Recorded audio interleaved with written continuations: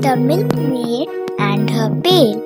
A milkmaid was going to the market carrying her milk in a pail on her head. As she went along, she began calculating what she would do with the money she would get for the milk. "I'll buy some hens from the farmer," said she, "and they will lay eggs each morning which I will sell to my neighbors. With the money that I get from the sale of these eggs, I'll buy myself a new dress. When I wear my expensive new dress, all the girls will be jealous. But I don't care. I shall just look at them and toss my head like this."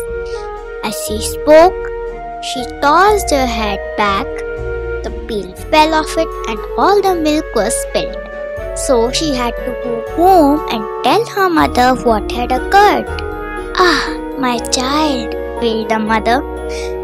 Moral: do not count your chickens before they are hatched.